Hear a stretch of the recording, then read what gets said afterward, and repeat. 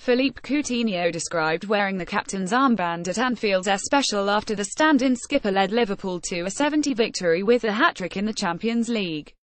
Coutinho was named captain on Wednesday in place of Jordan Henderson, who watched from the bench as Liverpool embarrassed Spartak Moscow on Merseyside.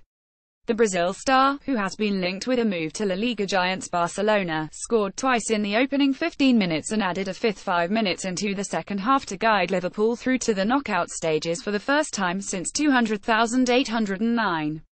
It was a very special night.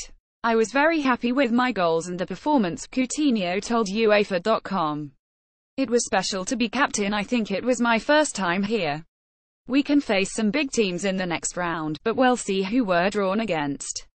No need to hide the match ball, it's all yours, at Phil. Coutinho. Pic.twitter.com Anaptiques, Liverpool FC at LFC December 6, 2017. Sadio Mane bagged a brace, while Roberto Firmino and Mohamed Salah were also on target in the demolition as Liverpool won Group E, 3 points ahead of Sevilla.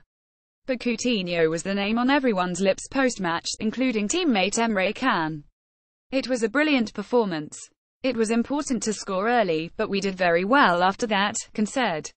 Philippe Coutinho was outstanding. He's such an important player for us, but all our attackers did well tonight.